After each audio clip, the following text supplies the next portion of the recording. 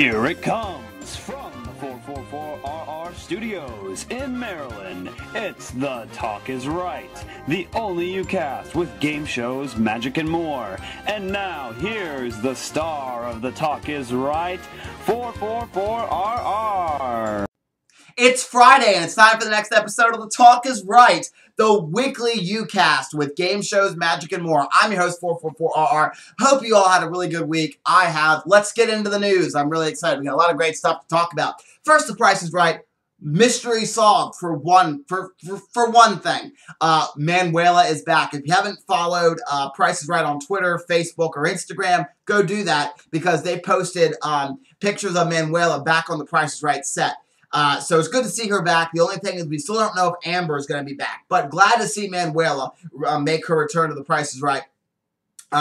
She posted something on Twitter like 3 or 4 weeks ago about her, it said, "Look where I'm shooting," or something to that effect. So it makes people think online that maybe she was filming a movie, and that's why she was out for the beginning of this season. And we also know Gwendolyn has made her return back because she was at the taping with Bob Barker, the Bob Barker specials for his 90th birthday, and Rob Wilson has come back as the male model this year. So very, very soon we'll stop seeing the guest rotating models, which I'm really, really excited about. And another really exciting thing is Dream Car Week is this week coming up here on The Price is Right. Contestants have a shot to win fabulous cars, and I'm talking fabulous, like $1 million spectacular cars.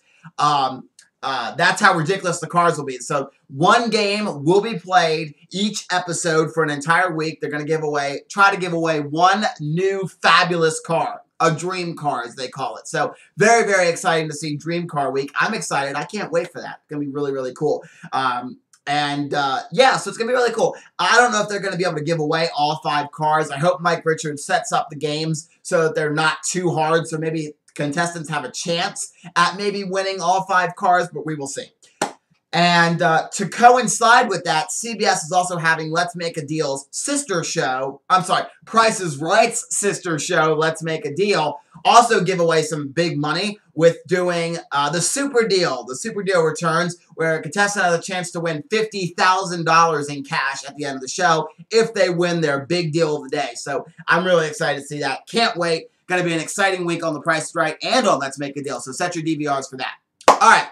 And one of my other favorite game shows, Hollywood Game Night, makes its return for 2014. It's going to be returning for its summer run, like it was this year. They're going to just do a summer run, which I'm really excited about because they could have overplayed that and just kept making episodes to run throughout the entire year. And I'm glad they didn't. I'm glad it's only going to be a summer show. But if you like Hollywood Game Night as much as I do, and you want to see a special episode, tune in December 2nd to NBC. Because NBC has announced a special holiday edition of Jane Lynch-hosted game show for December 2nd at 10 p.m. Eastern Standard Time. It gets a very coveted post-The Voice time slot. Celebrities you'll see will be Ray Romano, Cheryl Hines, Gavin DeGraw, Rachel Bliston, Andy Roderick, and Brooklyn Decker will play various games with 2 civilian contestants to win up to $25,000 in cash and some money for their charities. So it's going to be very, very exciting. I love Hollywood Game Night. I think Jane Lynch does a phenomenal job as the host on that show. She's very good at the stand-up comedy, the improv, the quick thinking, and it shows in that. It really shows in that. So I love Jane Lynch. Great job to the whole Hollywood Game Night cast that you guys have been renewed for a 2nd season. All right. And now this is going to make classic game show fans very, very happy. GSN adds one new classic. Well, it's kind of classic, but more of the more modern classic. Also, classic that has not been seen in a while and new to GSN episodes. So the Chase, we're going to start with the Chase first, also remains in new runs at 8 p.m. Eastern Time on December 3rd and 10th after a 1-week new run break on November 26th. They're not going to do any new, it's going to be a little break there. So it's going to be very exciting to see The Chase. That's a great show. I love that one. Brooke Burns, she does all right as the host. At least she doesn't fumble the words, and she's kind of good. She's not the best game show host, but she's not bad either. So there's been definitely worse game show hosts. All right, let's talk about what GSN has picked up. So first of all, it's going to be new to GSN episodes of the syndicated show Sale of the Century, hosted, of course, by Jim Perry of Card Sharks fame. And GSN's also acquired the Bill Cullen Blockbusters show. So Blockbusters was a really great show. I like that one, so I'm glad to see that make its return. But the show GSN has picked up is a Lifetime, then it switched over to PAX game show. And it's going to be Shop Till You Drop, hosted by Pat Flynn. One of my favorite one of my favorite 90s game shows. Now, of course, a lot of my favorite 90s game shows came from Nickelodeon, like Double Dare, Legends of the Hidden Temple, Guts. But one of my favorite 90s non-Nickelodeon game shows, Shop Till You Drop, where they go run around the big shopping mall, running up and down stairs, exchanging boxes. Really, really cool. By the way, I got to see Pat Flynn when Price is Right Live came to the Hollywood Casino at Charlestown Races. He was the host of that show, and he did a really good job as the host. So I like Pat Flynn, so very cool. So let me tell you the full change for the lineup. At 9 a.m., we're going to see Blockbusters hosted by Bill Cullen. At 10 a.m. is going to be Sale of the Century with the new to GSN episodes. And I'm assuming I don't have the lineup, so I'm assuming at 11 and 11:30 it's going to remain Password and Pyramid, I have a feeling. And then at 4 p.m. and 4:30 p.m. will be Shop Till You Drop, hosted by Pat Flynn with the new to GSN episodes. The Richard Karn Family Feud moves to 5 and 5:30. And then at 12 p.m. and 12:30 p.m., Shop Till You Drop will air, but it's going to rerun the episodes from the previous day. Except on December 2nd, because that's going to stay the Richard Karn Family Feud, just for December 2nd only. So, and that whole lineup change starts on December 2nd. So I'm really, really excited to see Shop Till You Drop. And because they acquired Shop Till You Drop, you know, they need something to go alongside of Shop Till You Drop. Can you guess what it is? In this host's opinion, they need Supermarket Sweep. It only makes sense to have Shop Till You Drop up against Supermarket Sweep right next to it. So maybe in the coming months we'll see Supermarket Sweep. It'd be exciting to see that make its return back to TV. So hopefully we'll see Supermarket Sweep on GSN. If they can acquire the PAX and Lifetime show Shop Till You Drop, why can't they acquire Supermarket Sweep? All right, one other game show news I want to talk about. I talked about this, I think it was 2 weeks ago. I talked about Disney XD, which is Disney's teenage boy station. Basically, it's a branch of Disney where its target audience is boys like 10 to 15 kind of thing. And they have shows like Mighty Med. They used to have a show called Zeke and Luther. They have Lab Rats. Kicking It. As you see, I watch that station a lot. No, I know some of the shows on there, though. But anyways, they have a brand new game show on there called Japanesey Going, Going, Gone. That is exactly how they do every time they say it.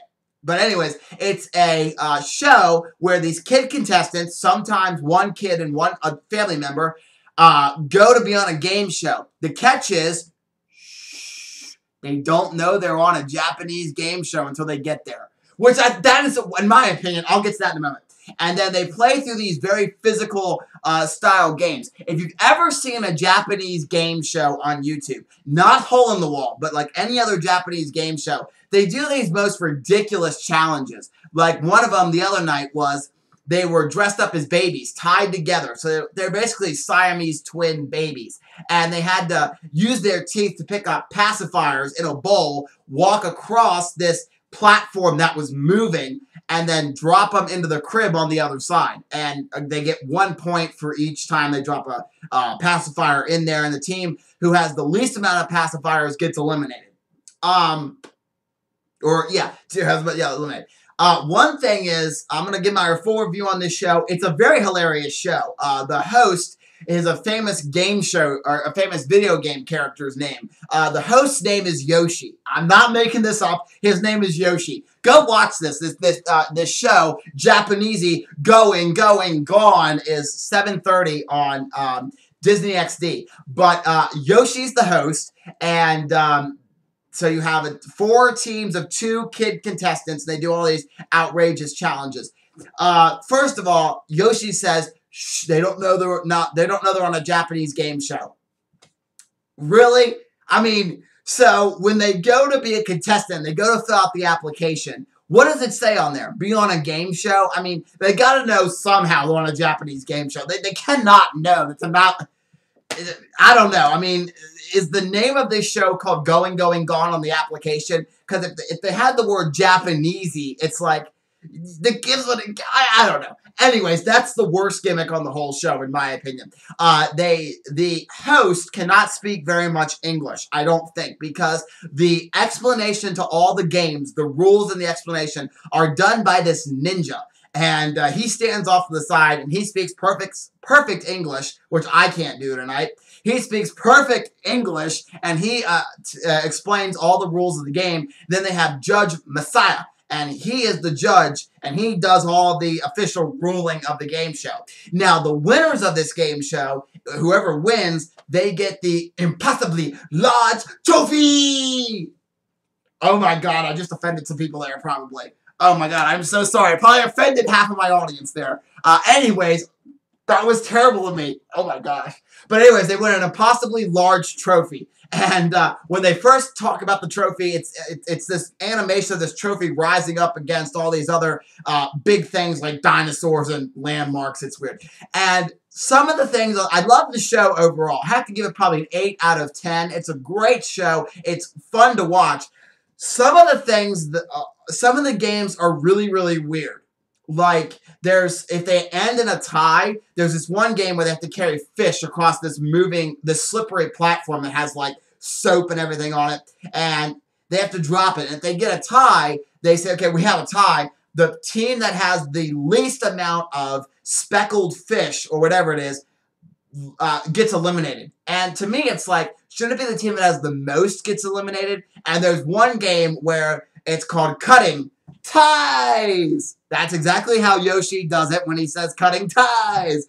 But anyways, they have to cut these ropes, and it's like a dunk tank. One of the cords they cut makes your partner fall, and if your partner falls, you lose. Or no, if your partner falls, you lose. Yeah. Anyways, it seems weird though, because you should want your partner to dunk. And that should mean you're the winners, versus if your partner falls, they lose. Some of the rules, when you watch it, you're like, well, why should it be like that? It should be the other way. The team with the most speckled fish loses. But anyways, it's a really great show. Definitely watch Japanesey Going, Going, Gone on Disney XD. One of my favorite kids game shows in a long time. So definitely go check that out. All right. Speaking of kids game shows, by the way, Jeff Sudpin, the host of Brain Surge and the revival of Figure It Out, has his own talk show. It's called Jeff Sudpin's Garage Show. If you haven't seen this, definitely go check it out, because he, on his first episode, had Tony Hawk. On his second episode, he had 3 former Nickelodeon game show hosts on. He had Phil Moore of You're On and Nick Arcade. He had Kirk Fogg from Legends of the Hidden Temple. And, Mark Summers from Double Dare. Well, this is actually a great segue, because this new episode he just posted a couple days ago, and you can go to Jeff Sudpin's YouTube channel. It's just Jeff Sudpin. You can go to his YouTube channel. Posted a new Jeff Sudpin's Garage Show, where he had AGT, America's Got Talent, magician Murray Sawshank on. And it was very cool to see Murray. He talked about his show. He had his assistant on and one of his magical producers on as well. They talked about magic. Very cool. And Jeff Sudpin actually, I guess, does a little bit of magic. I did not know this, because he actually knows how to do the one-handed Charlize cut. And there's a bonus video to see who does the most one-handed cuts in 1 minute. So it's very cool to see Jeff Sudpin do the one-handed cut. Very, very cool. So that was a little segue into the magic. See, it kind of went from game shows to magic. Isn't that kind of cool? I love how that came up this week. And also, I was trying to transition, but I forgot one other thing about Price is Right. Drew Carey now has a YouTube channel. Definitely go check out his YouTube channel. He posted a time-lapse video of a day in the life of The Price is Right, kind of behind-the-scenes videos. Go check that out. It's really, really cool. It's cool to see it all time-lapsed. All right. And now 2 more magic-related segments. David Blaine's new show, Real or Magic, premieres in just a couple weeks. couple weeks. And David Blaine's going to promote that new show this Tuesday at 9:30. Oh, I'm sorry. No, the special airs this Tuesday at 9:30. Oh, man, I'm reading my script here, and I so screwed that up. It airs this Tuesday. But David Blaine stopped by Jimmy Kimmel Live to promote his new special. And David Blaine mentioned a few names that are not in the promo video that he does magic for, including George W. Bush and Harrison Ford, but he also messes with Jimmy Kimmel's head doing some magic. So definitely go check that out. There's 2 videos on YouTube under Jimmy Kimmel's YouTube channel where he does some magic. So go check that out. It's really, really cool. And definitely watch the new David Blaine magic special this Tuesday at 9:30. Going to be very, very cool. All right, and that premieres right after one of my favorite shows on ABC, The Goldbergs. Definitely check that show out, too. That's a very hilarious show about life in the 80s for Adam Goldberg. Created by Adam Goldberg, it's basically how his life was in the 80s. So go check that out because it's a really hilarious show. All right, so one other piece of magic-related news. This is very, very exciting. If you want to get Bill Malone's On the Loose, you can get it for a very, very, very special price from murphysmagic.com or just go to Murphy's Magic and it's right there on the homepage. You can get all 4 titles of Bill Malone's On the Loose for a steal of only $39.95. This is a great price for all 4 DVDs because all 4 DVDs will run you about $120. So it's a savings of $99.85 if you purchase all 4. And you will learn such crowd pleasers as Twisted Flush, Counterfeit Money, Bill Malone's version of Bill and Lemon, Ultimate 3-Card Monty, Sam the Bellhop, and End of Story. Some really amazing tricks on there. It is definitely worth a look at if you want to get it because you're going to learn some really amazing magic on there. So definitely go check that out. And if you're a magician and you like a lot of the Bill Malone effects, you may be seeing some of the demos online, some of the videos of Bill Malone. It's a steal to get this. I got mine from a magic website. I got mine from Elmwood Magic because that was the only place I found that actually sold it. Magic Geek that doesn't sell the Bill Malone videos, so I couldn't buy them. So I bought them off Elmwood for over $100. But I wanted them because I love Bill Malone, so I got them for retail. This is a steal. Go get these Bill Malone DVDs. All right, so that's all I have for this week for The Talk is Right. Hope you guys enjoyed this week's Talk is Right. And we're coming up very soon on Thanksgiving, and we're definitely going to have a Thanksgiving episode of The Talk is Right. Let's see.